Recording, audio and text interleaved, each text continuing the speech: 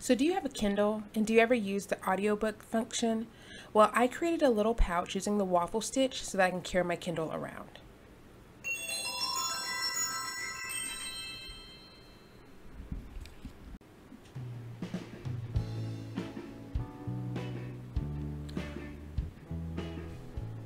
Okay, so let me get right into this.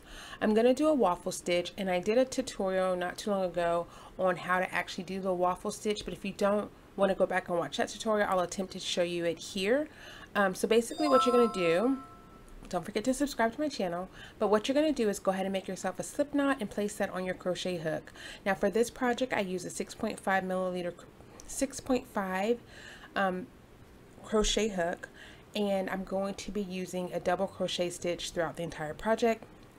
Well, I'll use a single crochet stitch to do the back paneling, but basically a double crochet stitch in a waffle stitch pattern. Okay, so what you're going to want to do is first you're going to make your foundation chain to the width of your Kindle. So in my case, I did a total of, let me see, 22. I did a chain of 22, and the key to the waffle stitch and the way I did it is you have to make sure you have an even number. So once you do that, once you get your foundation chain completed, you're going to insert your crochet hook in the second stitch from the hook. So on the third stitch, you're going to insert your crochet hook, and then you're going to create a double crochet stitch. So you're going to do, for your very first row, after your foundation chain, you're going to do a double crochet stitch all the way down the row. And again, this particular tote that I created, or bag or pouch, is just designed to hold my Kindle, because I tend to like to listen to audiobooks, and I still need to do things around the house. So I'll just pop the little Kindle in the little pouch and carry on with my day.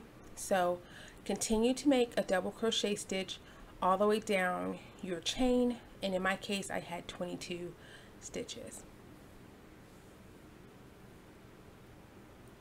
Okay, now the waffle stitch is created in a pattern, so you're going to rotate row 2 and row 3 throughout the entire project.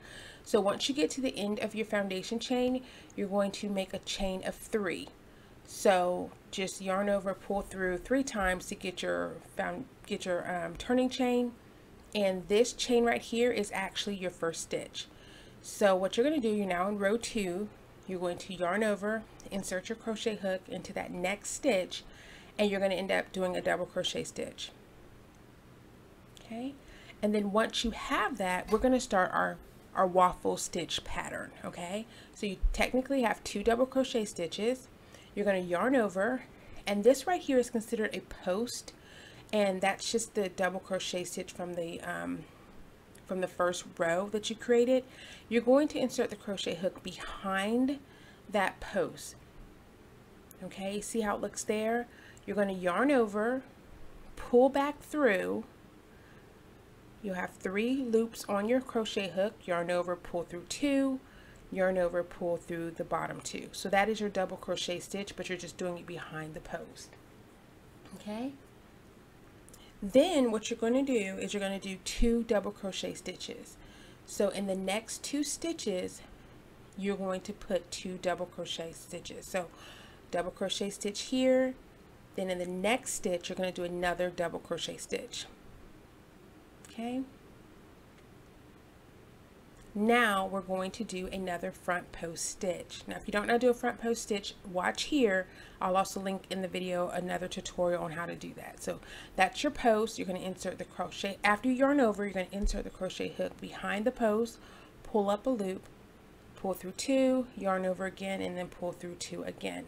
I'm going to show you that again, but keeping in the pattern, the next thing that we're going to do is 2 double crochet stitches. Okay, so you're going to have 2 double crochets, a front post, 2 double crochets, a front post, 2 double crochets. Okay, it looks like my camera's a little bit out of focus here, but just know you're going to be doing another double crochet stitch.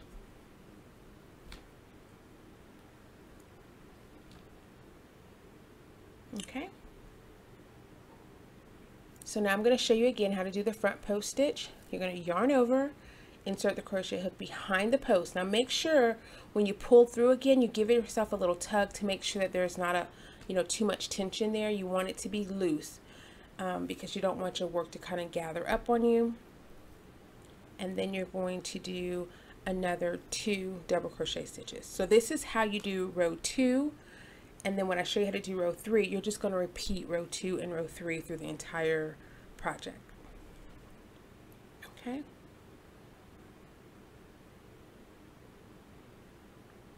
And again, this pouch, you could use anything to make a pouch. I just wanted to show you guys a new stitch and then also show you how to use it in a project. Okay. And I don't know if I told you, this is a 5 bulk yarn, but again, the yarn doesn't really matter so much. This is just what I had on hand. And just make sure you do a corresponding hook to the yarn that you choose. Okay. Once you get to the end of the row, when you have one more stitch left, so you're going to go ahead and do your double front post double crochet. Guys, I'm sorry, it looks like my camera got a little bit blurry, but it's okay. It's not going to stay like this for the entire video. It just looks like it's a little blurry to me in the playback. I'm not sure if it is to you. Okay. In the very last stitch of the row, and I do this through the entire project, I'm going to always end with a double crochet stitch. So that's how I made mine consistent. So even though I have, you'll see a little bit further along, but I always end with a double crochet stitch. Okay, chain 3 and then turn your work. Okay, now we're on row 3. Okay, so let's do the other pattern. So you did your chain 3. Now you're going to go into the very next stitch and do another double crochet stitch. Okay, so now essentially you have 2 double crochet stitches. Yarn over, and then you're going to do 2 front post stitches back to back. So go ahead and do another front post stitch.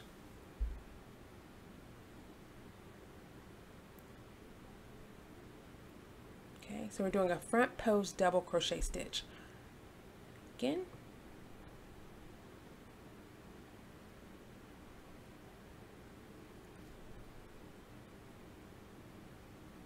Okay, and now we're going to do 1 double crochet stitch. So you see how it's a little different from row 2. This time we're doing 2 front posts and then 1 double crochet.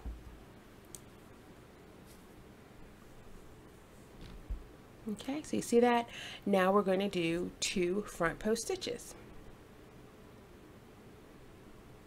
This is really the trickiest part of the project. It's just remembering which row you're on, whether you're going to be doing 2 front posts or 1 front post. So kind of keep that in mind as you're working your projects. And of course, this is a really little pouch, so it's not going to be a lot of thinking for me. But if you're going to do like a blanket or a scarf or something like that, you'll want to remember or kind of maybe keep a note of what you're doing.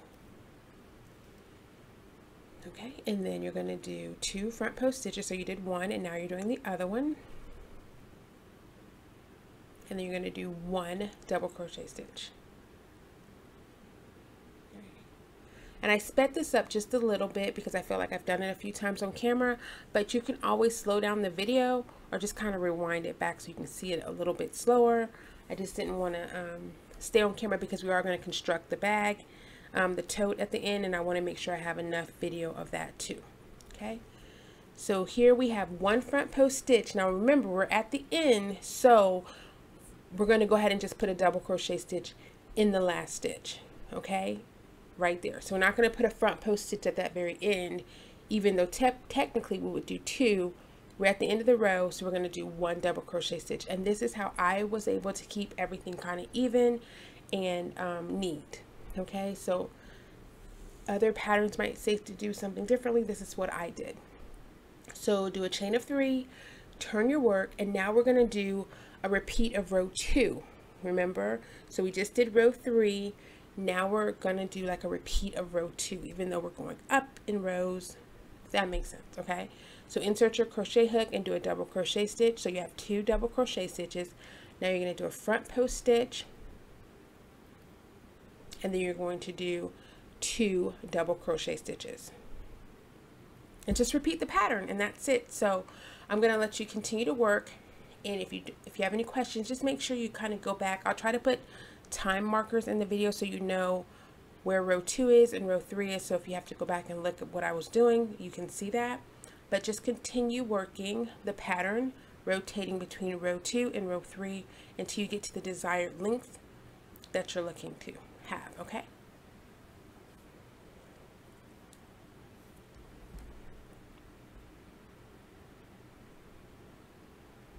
And this is what it's starting to look like. And the more you work it, the more you'll be able to really see the waffle pattern, okay? So that's what it should look like. And I'm just going to fast forward and show you. Okay, now listen, guys.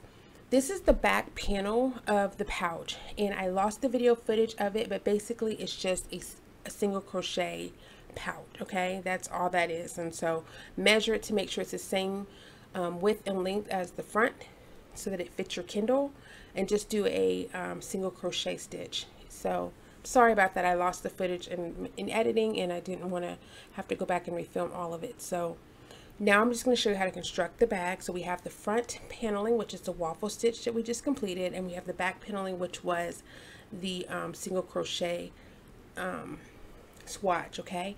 This is me creating the strap. This is a very simple strap, and essentially if you follow this, you'll know how to do the paneling that I lost. So basically I'm going to do a strap, and now my strap is really based on how long you want the Kindle to hang by your side. So that could vary based off of your height and your comfort level. So all I'm doing is I'm going to do a chain of however long. I can't remember what I did, but I will put it in my blog with the written instructions on how long my strap actually was. But you're just going to do a chain of double crochet stitches, okay? And if you want it to be thicker, then just do 2 rows of double crochet stitches. I just did 1, okay? So that's what my strap looks like. And just remember, the yarn will stretch, and the Kindle is a little bit heavy. It's like 3 or 4 pounds, if even that. So it's going to cause it to stretch some too. So just keep that in mind. So that's going to be sewn into the bag, and I'll kind of show you how I did that. Okay, so using stitch markers, which I love to use, I just kind of put the bag together.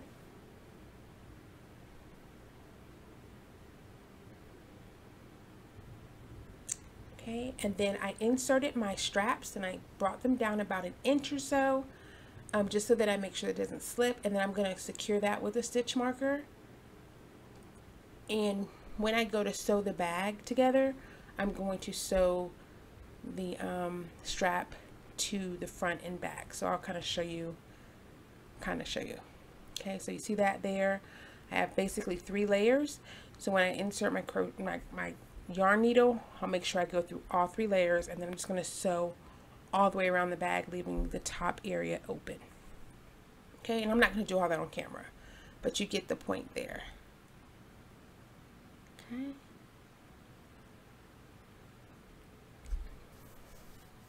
When I did my back panel, I left a long piece of yarn so that I could just use that to sew around, and that's an option too. So that way, that wasn't on camera, but that's all I did. I just left a really long piece of yarn so that I was able to sew up the project. Okay, and once you get it all sewn up, this is what it's going to look like. So you have yourself a little pouch, and any strings, you just cut those off. See, it looks there, it's really tidy and secure, and that will allow me to insert my Kindle and be more productive during my day. So if you have any questions about anything, of course you don't have to use this for a Kindle, use it for whatever you want, but this is what I did. If you have any questions, please leave them in the comment section down below. Please be sure to subscribe to my channel and hit the notification bell. That's a new thing where you know that I posted a new video if you're interested in that.